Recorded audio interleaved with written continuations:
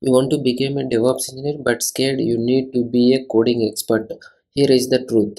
Most beginners think that DevOps needs 10 years of coding experience. That is completely wrong. You need to be basic scripting and not software engineering skills.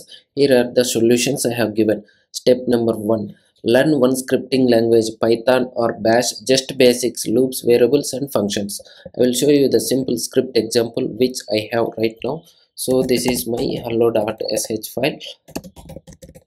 So this is the Python script file. You need to execute with hello.py. Okay, so permission denied. For that, what you need to do here is, so you need to change the permission with using the change mode chmod plus x. That means executable permissions I am trying. So permission change. Now try to execute hello.py. So this is my script file was executed. That is the first part was completed. Then what is the second step?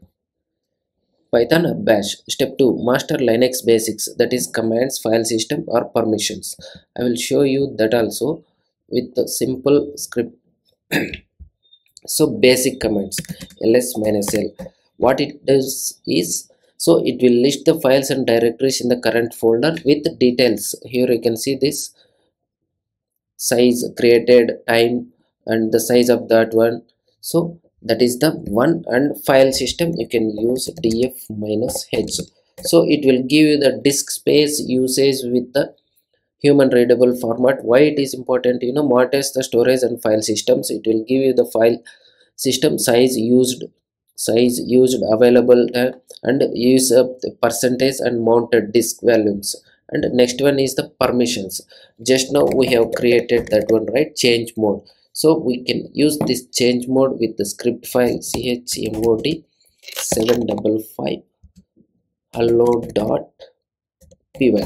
So what is that mean? We are giving the read, write and executable permissions. All permissions we are giving. So you can try with this one. You can see this.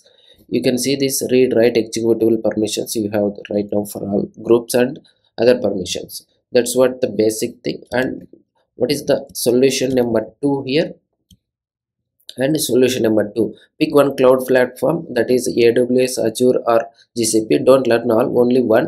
And next is the Docker and Kubernetes basics and build projects. These are setup CI/CD pipelines and deployments. This is very crucial. And